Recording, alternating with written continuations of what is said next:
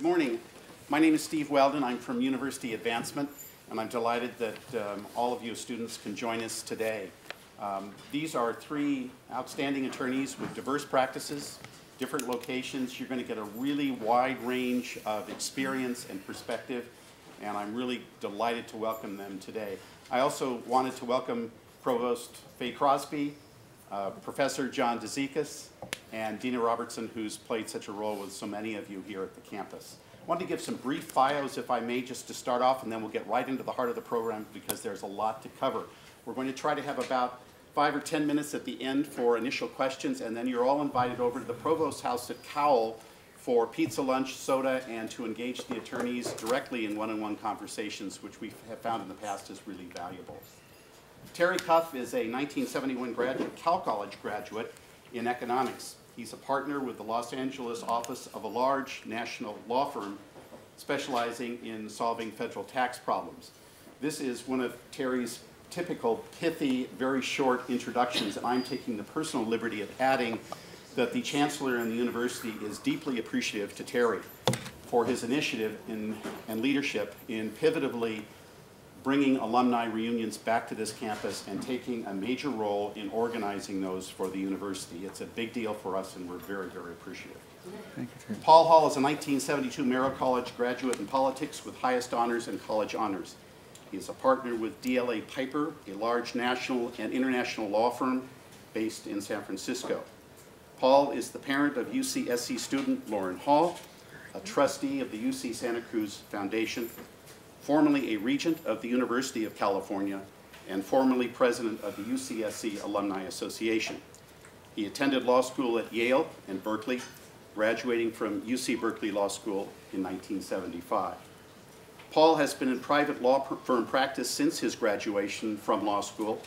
He is a trial lawyer for business cases, mainly defending companies in class actions and other complex commercial litigation involving financial institutions, consumer, and labor issues. Donna Reynolds is a California State University Chico 1982 graduate majoring in German. She is currently in-house counsel for the family business located in Woodbridge, California. Donna is the parent of UCSC student Zachary Reynolds and a UCSC Parent Committee member. Donna specialized in commercial litigation after graduating from McGeorge Law School, thereafter returning to teach legal research, writing, and analysis. Her current in-house counsel work involves a winery, farming, packing, shipping entities, and residential and commercial development projects. She is also outside counsel to several of those entities on issues involving transactional law, banking law, employment law, corporate governance, and regulatory compliance. In addition, Donna is a member of the California State Bar Agribusiness Committee. With those introductions, I want to thank our presenters and start off with Paul. Thank you all for coming today. I want to talk just a couple of minutes about an overview. One hears a lot about the practice of law. Exciting, you see it on TV. People think you make a lot of money in the practice of law. And or people think that if you don't know what else to do after college, go to law school because it is a useful thing to prepare you for virtually anything else. I would suggest that those motivations are wrong. I think that with law or any other career, you ought to find what you love and do it. Don't worry about the money. Don't worry about the social prestige. Don't worry about what TV says about it. Find a profession or any kind of career that fits you. And there is no one-size-fits-all of what is good or what ranks high on the food chain. It all is a matter of individual fit. What fits you intellectually? Does your head go in a math science way? Does it go in an artistic way? Does it go in an argumentative verbal way? Those kind of fits are pretty basic. Then within a given profession, such as law or medicine, anything like that, there are vast differences in subspecialties, many of which have significant emotional and family life implications for what it's like to lead that life. Find out those things. There's no right or wrong. There's no one size fits all. But find out what fits for you. Because, you know, when you leave here, you're going to be working for about 40 years. 40 years is a really long time to do something that you don't like. So find what fits for you, what works for you morally, emotionally, and intellectually, and then pursue that path. Within the practice of law, there are huge variations in what the different subspecialties are like. You're going to hear from a pretty broad range of people today. Donna, who we'll hear from first, in many ways has the broadest gauge practice, and that gives you one snapshot. Terry has a very sophisticated and intellectually esoteric tax practice. I got a C in tax in law school, so I'm very impressed by what Terry can do. And I'm a trial lawyer working mainly in complex business cases. So with that overview, let's start off with Donna. Good morning. I don't have a typical day, so I'm going to tell you about yesterday. I woke up, I looked at my cell phone, and I had a text message from the general manager of our packing house. Are you up? Can you call me? Can you call me now? Can I call you?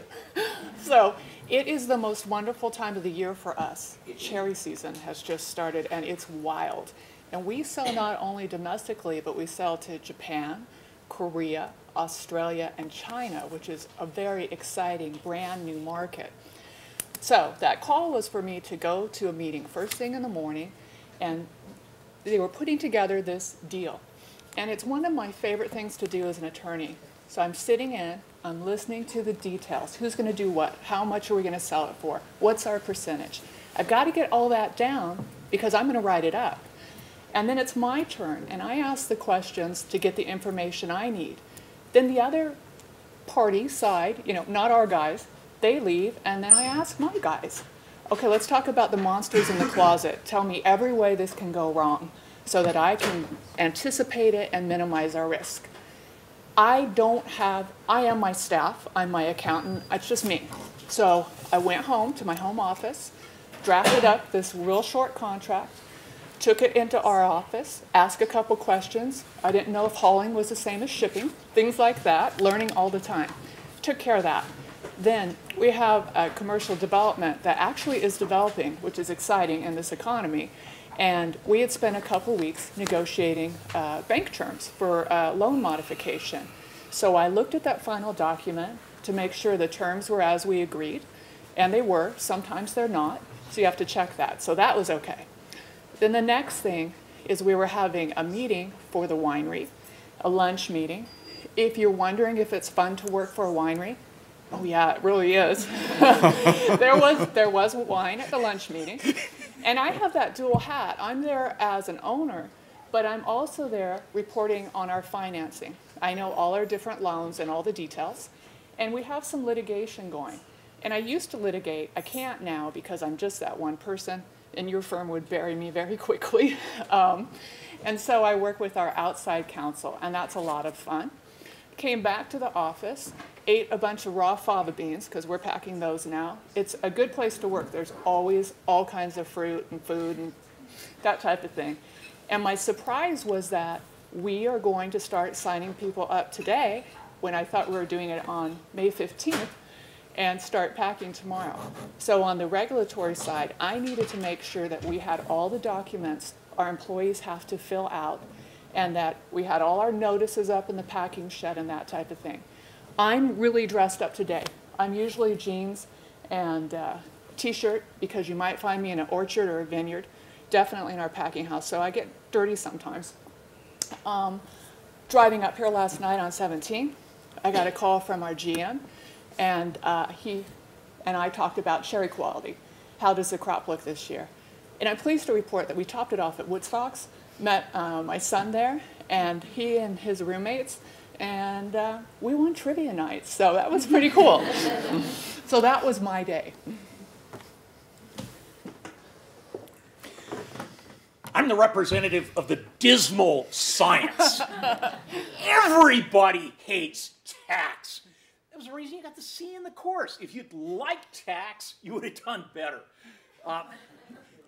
But I will tell you, if you get nothing else from this session, one of the things that you certainly should get is law cuts across absolutely everything in human endeavor. And quite frankly, there probably is no field which mirrors that any more than taxation. Practically anything that you do in business and in family life ends up having tax implications. So it may seem like the dismal science, but I must say, in practicing tax law, I've just gotten into my practice has just crossed all sorts of businesses, all sorts of activity, and all sorts of actually quite interesting and exciting people. I'm going to go through 3 phases of my career. I think I have about 5 minutes to summarize 34 years. Started out my first year with a firm that was doing principally entertainment tax. In the course of that, as a first-year associate in tax, not very unusual, doing a lot of research, doing a certain amount of drafting of documentation, partnerships, public offerings, working for a clientele that looked like the listing of the Academy Awards, quite frankly. I mean, everyday names, but my wife told me not to drop names, so I won't. That was the first year. Unfortunately, and something to watch out for is, I was working for someone who is an absolute ogre, one of the most difficult people in the world to work for. Decided to go to NYU for an advanced degree in taxation, came back, and since 1979, I've been at my present firm. Again, has exposed me to all sorts of things. In my mature practice, got involved in acquisitions. I mean, it wasn't unusual. There were days that I'd get a phone call, be in New York this afternoon, and I'd come back 3-4 weeks later. I mean, just anything like that can happen. Was involved in bringing cable television to the United States when that was first developing. Did lots of cable television work, lots of real estate work, securities work, other things like that. A second aspect of the practice is I got to do lots of writing and got to do lots of lecturing. End up lecturing pretty much across the country. Now I'm in kind of a real later phase of my career. End up again doing lots of lecturing, have taught at USC and UCLA. Now I find I'm more involved in trying to encourage Treasury to make beneficial tax policy decisions. So I've gotten involved quite a bit in tax policy with the Department of Treasury and the IRS and all sorts of things like that. But again, if anything else I've seen, tax can mean anything, and practicing law can get you involved in anything. Just real quick, some of the things that I see in my particular firm is I've got lots of people, we have lots of people that are doing music work, representing entertainers, record companies. We've got many people that are heavily involved in motion picture finance, representing entertainers. I have one partner who does nothing but Broadway plays. It can be terrible when Spider-Man doesn't work. I have 30 partners that are doing new media.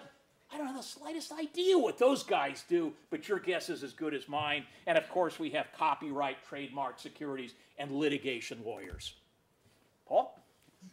Thanks, Terry. Well, contrary to Terry's expectation that I didn't like tax, I actually did. But I made a huge mistake, which I'll pass on as a life lesson. Stayed up too late the night before the exam, studied way too hard. The next morning, got all hopped up on too much Pete's coffee. I went into that exam, I was like Alvin and the Three Chipmunks.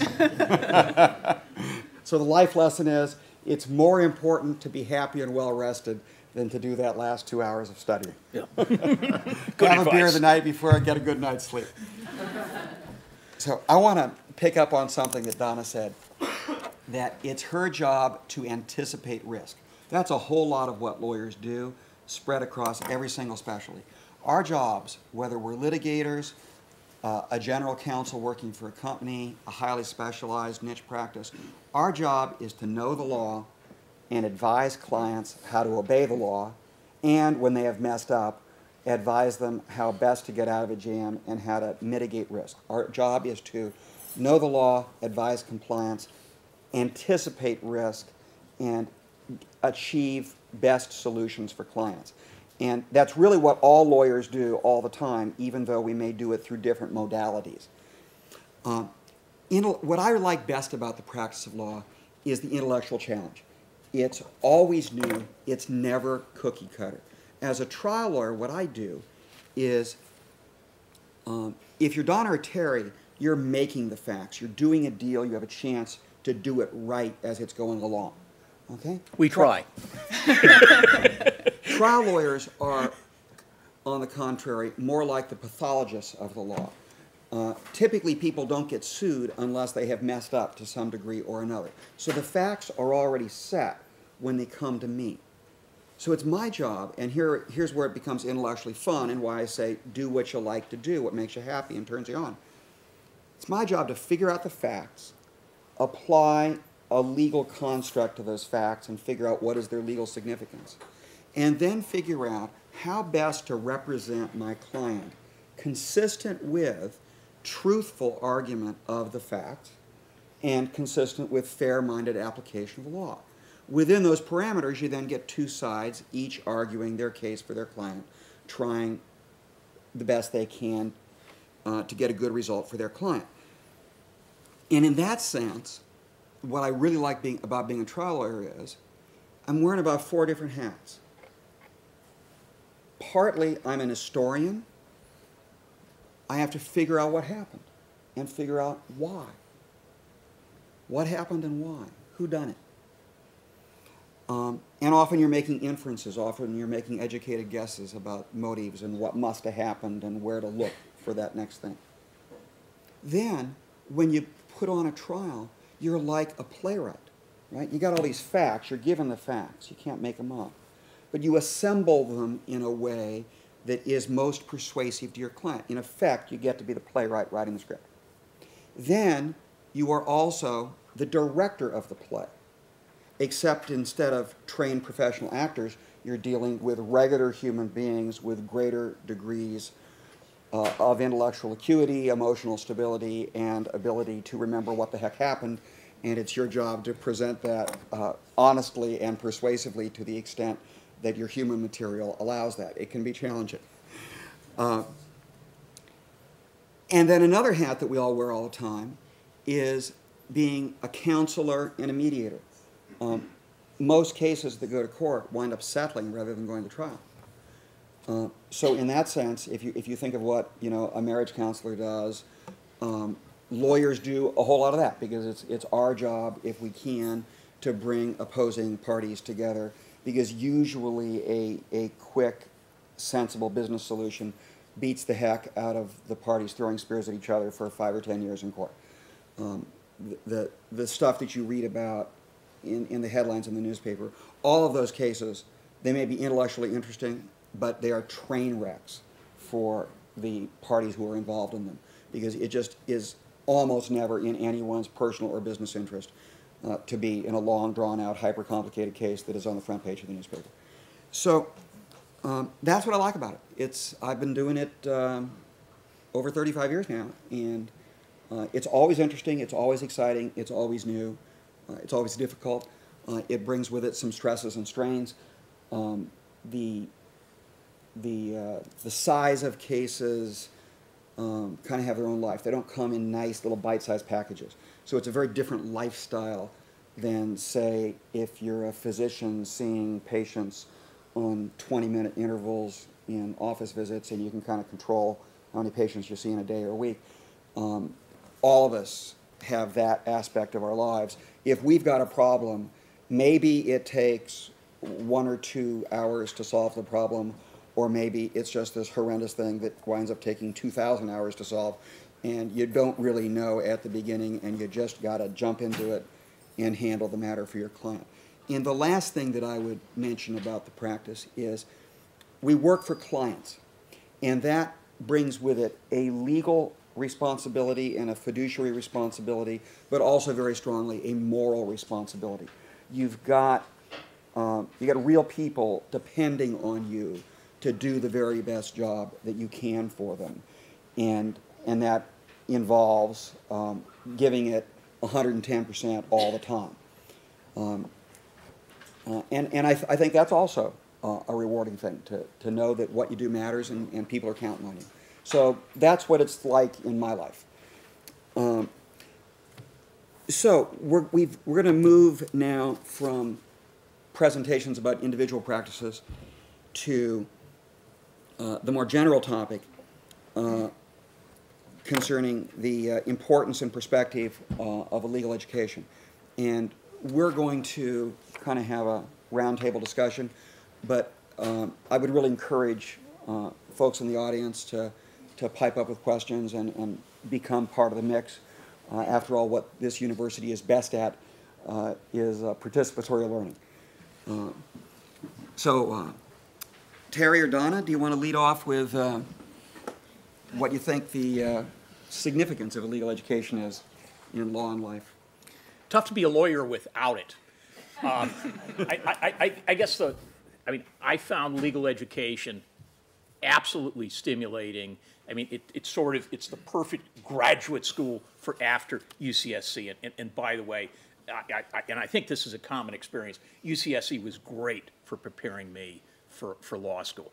But again, very challenging intellectually, very good in learning how to reason, and in many ways very bad for training you for the day-to-day life as a lawyer. There is a big gap between what you learn during your 3 years in legal education and what most lawyers do on a day-by-day basis. And sort of the typical pattern is you go from that to what effectively is an apprentice program with, some cases, a big law firm, some cases medium-sized, some cases a small law firm. Very few people, I find, very few people in my class hung out their shingle after law school. Yeah, I'll pick up on that apprenticeship part. If you go into medicine, there's a formal apprenticeship program. They call it internship and residency, and these days a lot of doctors specialize and will then get a postdoctoral fellowship. Doctors then they have a formal apprenticeship program, and they get horribly exploited and paid slave wages while they're working, 80 to 100 hours a week for those years of training. Lawyers have a similar apprenticeship program, but and somewhat similar hours. Yeah, but the hours are not as bad as the doctor hours, and the pay is better. 90 hours a week. So as Terry rightly said, most people coming out of law school will join a relatively larger legal organization. It might be a government law job working for a district attorney's or public defender's office. It might be working for a government agency. It might be working for a large law firm. And you come in on the bottom of the food chain in that organization. And it really is an apprenticeship. And over your first 4, 6, 8 years, there's a very definite rotation of getting your ticket punched, doing a whole lot of different tasks, learning how to do different things. And as your personal capability and experience increases, you rise up and you get more individual responsibility. So you often start off doing a whole lot of research and writing on intellectually difficult things, which is not that different than doing a serious paper in college. And then as you progress, you'll get either client-facing and client counseling face-to-face responsibilities, or you'll be in court, or you'll be a direct advisor to clients, to government agencies, that kind of stuff. And it's a process of incremental building layers of experience. And so depending upon the specialty and depending upon how well the individual clicks into it, you'll really notice quantum leaps. They happen subtly, and they don't happen on exactly the same schedule for everybody. Sort of like the way little kids develop differently. They walk at different ages and they talk at different ages, but everybody goes through these quantum leaps. And the same thing with lawyers. So, in your 2 and 4 and 6 and 8 year progression, you'll really notice how you're growing. And at some point, around the 6th or 8th year, you're starting to feel pretty darn good about your well-rounded ability to do most things that you're called upon to do. I'm still waiting to hit that point. And just on the law school part, I was fortunate because actually, even before I started law school, I was what's called a law clerk, which is very much like that apprenticeship while you're going to school. I law clerked for a firm that specialized in elder law and did probate. And then I think my second year, I switched over to the firm where I stayed once I had finished law school and passed the bar, and that was litigation. We represented big banks. And one of the things was I found out I don't like elder law and I don't like probate law. I want more action. And I thought the trial work was really fun. But it really helped me put into perspective what I was learning in the classroom. I had context for it. And then on the importance of law school, I think having a legal education makes life more interesting. Because when you're looking at an issue, you can see both sides of it. You can come up with those arguments. I live in Woodbridge, which is close to Sacramento. We have this basketball team called the Sacramento Kings, and we would really like to keep them, but Anaheim would like to have them. And I love reading the articles. There's so much involved. You have the financing issue, and the Maloofs deal with the city, or actually the prior owners, and if they leave, this loan comes up, or it doesn't. You have the issue with, well, should the people of Anaheim be able to vote on these bonds? And you'd have your entertainment law. I mean, you've got everything going. So I don't care. You like fashion? Well, purses, knockoffs, patent law. So it just is fun to read the paper, and it's fun to have conversations, and it's just made my life a lot richer. Let's talk a bit about economics. Law school is expensive, and it's getting a whole lot more expensive. It used to be, private law schools were always expensive, but it used to be that at the University of California, one could get a great legal education for dramatically less money than in comparable private schools. Those days are over. The state of California has been in a profound and recurring budget crisis for 15 or 20 years now, reaching a real crescendo this year. One thing that's happened is over the last 20 years, the University of California has been consistently raising fees, and they try to take about 1/3 of each fee increase and put it back into financial aid. So in effect, the increased fees are a form of progressive income tax. But nevertheless, that number is getting awfully high. And then just in the last 2 or 3 years, UC has taken the dramatic step of saying, well, we have certain professional schools, such as law and medicine, where people go into high-earning careers, and why shouldn't we put market pricing on those schools? So, why shouldn't we price Berkeley the same way Stanford is priced? And so that's been happening. So there's no more good deal. There may be in a few other states, but not in California anymore. But there is a profound ability to borrow. And, yeah. and that's what, I mean, That's right. there's a good and a bad aspect of it. Yeah. If you want to go to law school, it can be financed. I mean, it is possible. The money's there, but you very possibly are going to be put in the situation of borrowing it. 3 years of law school times a lot of borrowing each year.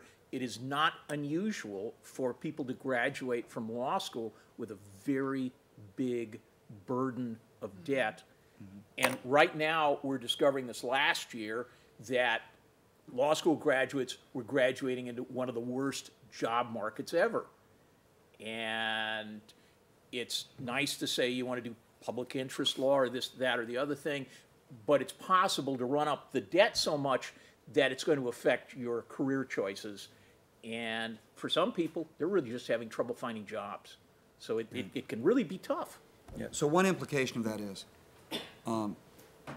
unless you are fortunate enough to come from a wealthy family, one should consider the economics of graduate and professional school choices you make. And I would not, given the price of law school, I wouldn't advise anyone to go there just as a placeholder, saying, well, I don't really know what I want to do, it's a useful thing, law gives you insights into a whole lot of different things. It does, in fact, as you've heard, give you insights into a whole lot of stuff. But it's not a 3-year vacation. It can be a very high price tag. So it's desirable to be focused and know what you want to do. And I think the only thing that I would add to that, and I did teach at McGeorge, and I dealt with first-year law students and a whole bunch of them.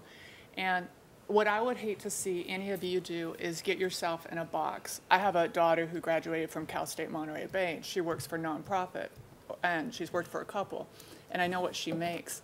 And if she were trying to pay off law school loans on top of that, that'd be very difficult. And so you don't want that pressure. Law school is difficult enough. You don't want that added pressure of, you can see the rate of how much you owe going up, up, up, up, up. And you don't want to put yourself in a box so that you have to do something that you don't really want to do. Or I thought you made that great comment about if you're going to do it, then know it. Maybe you want to work for a nonprofit ultimately, but for 3 years you're going to have to be in the big firm so you can pay off those law school loans. Yeah, I think it's fair to say, though, it is a big economic decision to decide to become a lawyer, and there is an element of financial uncertainty in doing that. It can work out great. You can hear about the large salaries that everyone's supposed to make at big firms and such. It's often somebody stays at a big firm 2-3 years into it, they may decide to lay off your entire class. But they're big and uncertain economic elements. Think about that before making the decision. It also could work out very well economically for people, too. When should you go to law school, in your opinion? Should you go to law school straight out of undergraduate? Should you take a year off and then go to law school? That is the perfect segue. Thank you so much. And actually, I'd like to start on that. I'm the poster child for deferring law school. I didn't start law school until I was 31. I took that German degree and taught high school. And I also I ran a business for a while. And then I went into law school. And so I brought with me all those experiences and that I had that discipline. I'd been working for a while. I knew what it was like and I was ready for the workload. Again, going back to my students, I don't think it's a bad thing at all to go straight from your undergrad to law school. I've seen people be really successful. But if you're thinking, hey, I want to work for a couple years, that can be a good thing. It can help you maybe economically. We were just talking about that. You can build up some savings for law school. And in my experience, often my students who had been doing something else for a couple years or longer really they just kind of had more experiences, and they would bring it to school, and that was really helpful to them. I totally agree with that. One also builds up maturity and focus while working. I went straight from college to law school. I was 24 years old when I started law school. Excuse me, 21 when I started law school, 24 when I finished. Some of my classmates had worked for 2 or 3 years. Others of my classmates had PhDs and had taught for half a dozen years and were in their early 30s. They weren't any smarter than I was, but I noticed immediately that the people who'd been working for a few years or people who had advanced degrees and had been professors in other subjects were just dramatically better in their study habits and their focus. And then once I started working, I experienced that myself. I mean, as you start working, you think you're pretty good in college and you think you're pretty good in law school, and then you start working and you get a whole lot better. And you get a whole lot better in terms of focus and work habits and ability to put the pedal to the metal and deliver a product. So any significant job that you pursue between college and law school will give you a leg up on maturity and focus. Yeah, I guess I would say, I mean, it's a very personal decision, but I think it is possible, I think it's very possible to defer going to law school up until the point that you're about 40. I guess it's theoretically possible after that, but I mean, I found in my class there were some people who were 40 years of age. They were they were great. They did very well. They had very rewarding legal careers. after age 40, it becomes a little bit more difficult because, I mean, you're really deep in a profession or some type of job. But it's very practical to say, look, I'm going to defer it a year or two. It's practical to say, I'm going to defer it 5 years. It's practical to say, I'm going to defer it 10 years. And it's even possible to defer it 20 years. So you've got a lot of possibilities there. There's one. Oh, go ahead. I was just going to say, the problem with deferring a long time is, to be blunt, law is in general a pretty fair-minded, non-discriminatory profession. It's really clear who can do it and who can't, and employers don't care whether you're male, female, white, black, whatever. They want quality, and there aren't that many good lawyers. The big exception is there's really a lot of age discrimination. It's subtle, but I would not recommend someone going on the job market as a lawyer for the first time in their early 40s. Early to mid-30s, fine. After 40, there's subtle age discrimination out there. The other place that the age discrimination occurs is as you get into your late 50s and early 60s, employers are looking for people who produce a lot of revenue. And if you're not a rainmaker and not a revenue producer, all of a sudden firms are not looking to have you retire with a gold watch at age 65. They're looking to push you out the door at 58 or 60. So notwithstanding what the Age Discrimination and Employment Act might say, be warned that after age 40 it gets to be a cruel world out there. Yeah, and sometimes there are different opportunities available. The large firm practice hasn't been real good about attracting attorneys over 40. I mean, that's honestly, but you know, sometimes government practice, other things like that. And I'm going to get to your question, but there was one thing I wanted to say. What nice thing though about when I started practicing, I was 35 then, and I was doing trial work, and everybody thought I'd been practicing law for like 10 years. And so my job was not to say or write anything that would prove otherwise, you know. And in my mind, I was like, oldest rookie ever. You know? What did you want to ask? Just going off this question, after undergraduate career, what are some good career choices for a couple of years or a year or two before law school? And actually, I'm really glad you asked that, because you saw that I have a German degree, which is probably not what you're thinking is what you're going to pop into law school with. My students who came to me, I had students who'd been in journalism and been working in newspapers or other types of publications. I had students with every undergrad possible, and when I was telling you what I did yesterday, I would have loved to have had environmental knowledge. I would have loved to have had a financing background. I would have loved to have had a psychology background. I often would love to have that one. And so I think, and business, of course, too. What do you like? Yeah, I doing? think, but Well, things that pop out to me: intellectual property, business, corporate law. I don't know. I mean, I haven't made that decision. I've narrowed it down to 2-3 things. Where I'd love to go get my MBA, maybe get a joint degree. But the thing is, if I haven't made that choice, what's a good decision for a couple of years to have a well-rounded background to be able to go into? Something you like doing. Right. No, but seriously, something you like doing.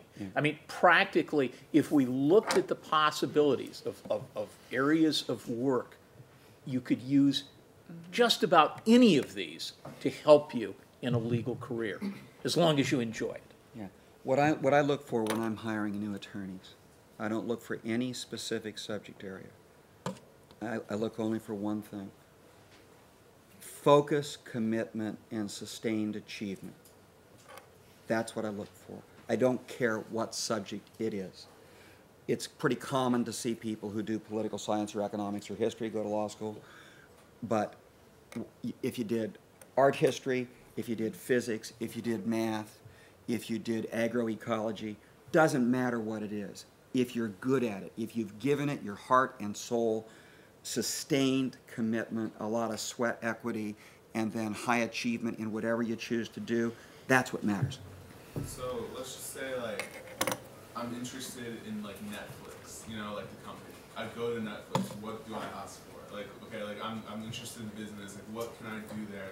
Or I go into a law firm, being a law clerk or being a legal assistant. appealing? Like what are some good options that will prepare me? Like I'm going out for a career choice right now. What do I do? Like just go into Netflix and be like, I don't know, I have no idea. Like I'm just randomly using it. I don't know what's a good.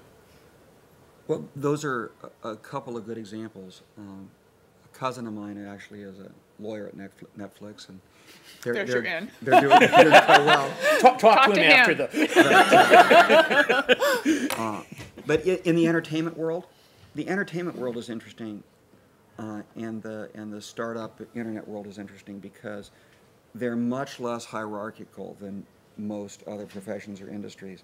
And it's really possible for people to get in on the ground floor and then go places just based on raw ability. It's always been that way in entertainment, and it still is. The other thing to do that you mentioned is be a legal assistant. Sometimes you can get those jobs straight out of college. Sometimes companies or law firms like to see you to go to a paralegal training course. There's a lot of 3-month courses offered. UCLA Extension has one, and actually working in some kind of legal environment, and particularly sampling different species, subspecies within the legal profession to see what feels right for you. If you came to our winery, for example, here are some things that maybe you could do. Maybe you like graphic arts, so you want to do that. And as you're doing the graphic arts, you're going to learn about patent law. And that's a great design that you made, but you know what? It's too close to somebody else's, and we're going to get in big trouble for using it. If you're interested in economics and that business aspect of it, you could help us with budget issues. You could help us with just documenting our sales. Where are we not taking full advantage of what we should be doing? If you're interested maybe in wine, to having wine sales to different states, it's really complex. And so that would be something like on the compliance side that you could do. So I go back to what both of you had said, what do you love doing? And I think, in a lot of places you can do it and explore it. And you can go in, you can say, I'm here and I'm looking towards possibly going to law school, and to me that would be really appealing because you would be somebody who would be growing up with us. And I'd really like that. Who knows, they might help you with your law school financing. Mm-hmm. There's a question back here. I was just wondering, those of us who don't come from a great economic background, this is referring back to law school, I was wondering if, in the reality of it all, at the end of it all, are we going to have that same commodity for law school, or if law school is just getting more expensive and expensive? So you're saying that, as you're saving money, the amount that you're saving, it's going to be that much higher? One thing too, and I'll tell you that now going back as a law instructor, there are a lot of opportunities for scholarships, and so just beat the door on those. So many of our students had some type of financial aid, and I don't think we've talked about that. So there is that help. So I don't want to scare you off. It depends what you think that what you want to do, too. All the major law schools have good financial aid programs. If you can get in, they will put together a financial aid package to where you can get through. Mm-hmm. But it often includes significant borrowing. Right. It could, but we also, I know like at my law school, we had alums who had set up scholarships specifically for people who wanted to do like legal aid, nonprofit work. And you would commit to, I'm going to do that for 3 years or 5 years after I graduate. And it was that the money that you would get either would totally pay for your fees or really help you. So you have to really look at, really look at the financing. But I think that you're right, and that's the thing that I think is most troubling right now is the economics of it and going back to not wanting to see you get into a box. Yes, ma'am. Question in the back? What could one look forward to in the first year of law school? I think that what one can look forward to is, to me, I'd say a lot of fun, a lot of work. I remember people telling me law school was going to be hard, and I'd heard that before, and it wasn't really hard.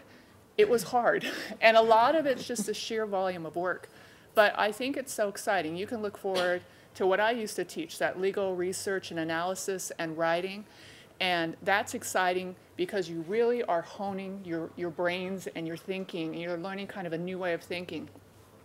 Usually you've got contracts, and you've got torts, civil procedure, maybe criminal law. What you can look forward to is really being intellectually stimulated, not only by your professors, but everybody who is around you. It's very exciting. It's a really good buzz. But I don't want to underestimate how hard the work is. It's also intellectual stimulation in a particular way. That is, legal reasoning, as is done in the Anglo-American legal system, has a particular intellectual construct. And that's fundamentally what law schools teach. They teach you, it's like being a carpenter. They teach you how to use the tools. Mm-hmm. And once you know how to use the tools, you can build any different kind of building. But the first year of law school, they're absolutely giving you total immersion in a particular intellectual mindset.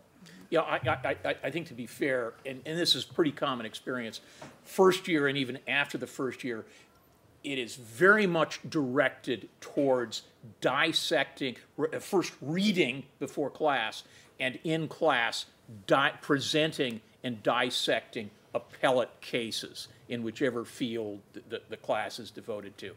It's very intensive case analysis in the first year, and often after that. Yes. I've been studying for the LSAT, and I really enjoy doing that. So I was wondering if that's applicable to the type of reasoning that you're going to be doing within the first 3 years of law school. Yes. Is that specific? Okay. Yes, the LSAT is shaped to replicate, insofar as you can replicate in a test, the particular kind of subset of intellectual construct that is what law school does. It is not a perfect predictor. High LSAT score doesn't mean you're going to be a great lawyer, and conversely, a low LSAT score doesn't mean that you can't be a great lawyer. But within my experience, there's a reasonable correlation between people whose brain shape clicks with the LSAT to where if you're going to click with the particular shape, intellectual shape of law school. Gentleman in the back. I have a question for Terry, and I guess for the other two too.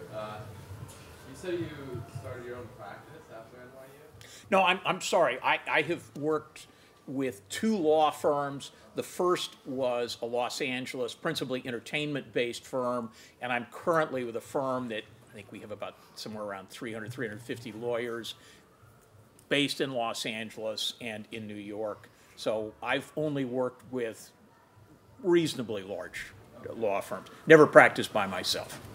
What do you guys know about starting your own firm after law school and the difficulties that folks encounter? You know, what I know about it is, and I'm a member of the Cowell, California State Bar, the Agribusiness Committee.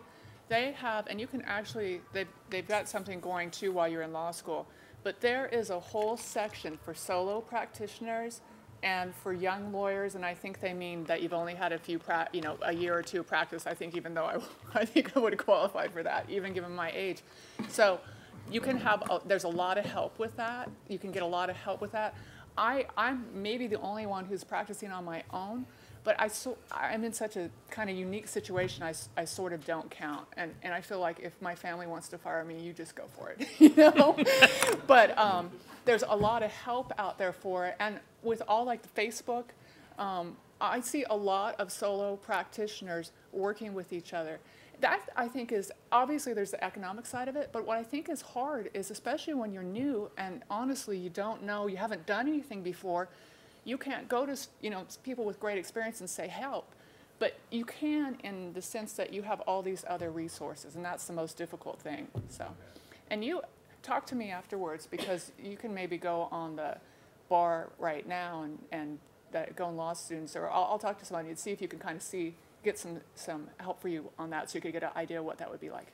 I think it's fair to say you have to be a real self-starter. Yeah. You have to have a lot of confidence in yourself, and you have to have a tremendous ability to work independently. It is difficult, I believe, to go to 3 years of law school, and once you've taken the bar, establish your own firm. It can be done. Some people do it successfully, but it's a difficult thing to do. More typical is to join a firm of some size. It can be enormous. It can be just a couple people. Work with people who actually know what it's like to be a lawyer for a while, and then in a couple years decide, particularly when you develop some relationships with some people who might want to pay you for your work, then go out on your own. Yeah. And that segues us to a next topic that we have, and I think maybe we want to combine two concepts here in our last few minutes. One is the realities of stress and strain in practicing law, and the other is an admonition we have that if you're thinking about going to law school, it's a really good idea to talk to as many attorneys as you can. And if you don't know attorneys through your immediate family environment, like I didn't at all, I was first generation in my family to go to college, didn't know attorneys, so I kind of just blundered along through law school and wound up doing fine. But to the extent that you can network with people and talk to attorneys, don't be bashful. People will be happy to tell you what their lives are like, and to the extent that you can sample that as broadly as you can, it's a good idea. And then the other thing that we were going to talk about is the stress and strain, and we've kind of talked about it all the way through.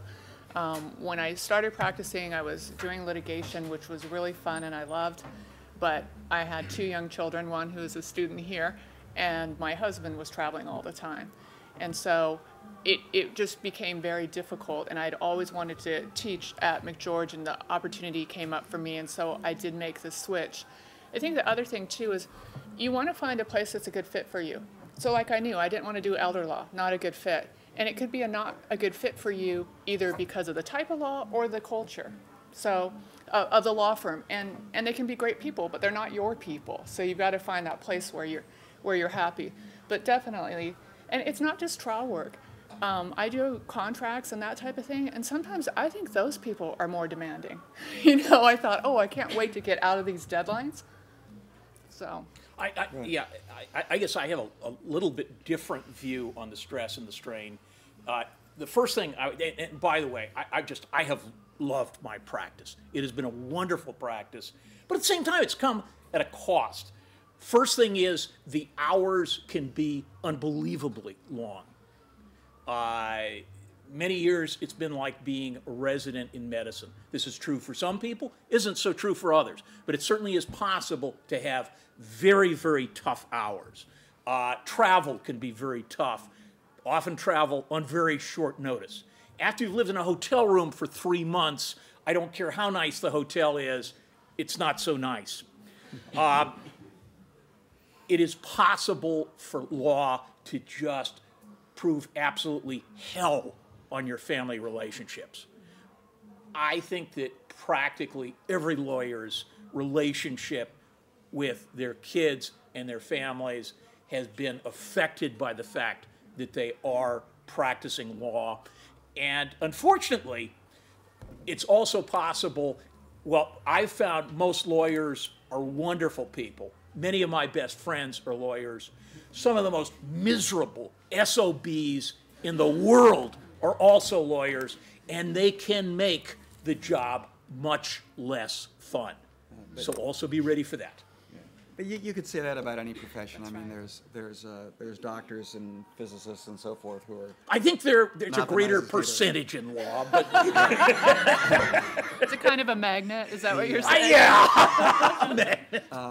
I would actually differ with Terry on that last point. I mean, you can of course never go wrong making all these warm and cuddly litigators. Yeah, you can never go wrong making self-deprecating lawyer jokes, and if you become a lawyer, you want to have a vast repertoire of self-deprecating lawyer jokes to tell at parties.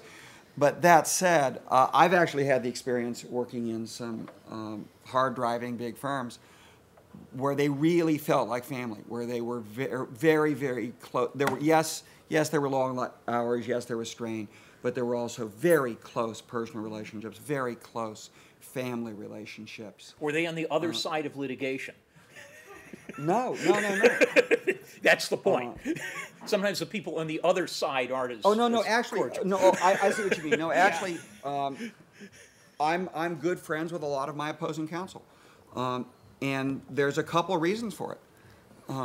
One is that, law aside, you should just go through life trying to be a good person, trying to be nice to people, and if you are, you'll be surprised at how many people are nice back to you, and the sort of human capital of the world goes up that way.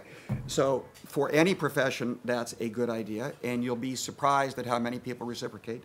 And the other is that the TV stereotype of the eats rusty nails for breakfast lawyer kind of thing, that is rarely in your client's interest. It is almost always in your client's interest for you to be a reasonable, moderate, straight shooting person who you're straightforward, you make agreements and make compromises where they're appropriate, you stand your ground and disagree and fight about things where it's appropriate, but you can be surprised at how many times you can be good friends. I'm good friends with a lot of my opposing counsel, and then others, we may not be buddies, but we are at least cordial and professionally respectful, and I think that's, it's not only a better way to lead your life, it's good for your client. Faye, yes. Yeah, but you said earlier, Paul, that one of the uniting themes of legal education is that it trains you to anticipate when things are going to go south. Yeah. Yep, you're married to this person now, but in 20 years you might wish them dead. That kind of thing. Yes, you're business partners with this person now, but in 1 year you may not want to be business partners with them. I'm in the business as an educator. I'm in the business of saying, hey, you're getting a C now, but you could get an A. Life could get better. And you're sort of trained, it seems to me, to be thinking about how everything could go wrong. How do you, now I have friends who are oncologists also, so how do you prevent yourself from getting a kind of a stress or a wear and tear or a diminishment of your sunny humanity by always, even though you have to always think about how things could go wrong? Because you've asked the right question, but your question only is talking about one side of the coin. One side of the coin is, in any discipline, whether it's Terry's tax deal or Donna's corporate deal or my litigation advice to a client, one side of the coin absolutely is figuring out what are the rules, how can my client mess up, how do I advise the client not to mess up. The other side of the coin is the positive, proactive side, which is whether it's in litigation or in a corporate deal, how do you make things go right? How do you advise your client? And how do you work with and negotiate with opposing parties for a win-win? And that's a whole lot of what lawyers do. And it's very satisfying. And I would also say I go to the winery. There's a room in there with all the different bottles and this old oak table, and it's just a happy place to be. On that note, I want to thank all of you for coming and invite you to thank our presenters, Donna, Paul, and Terry, for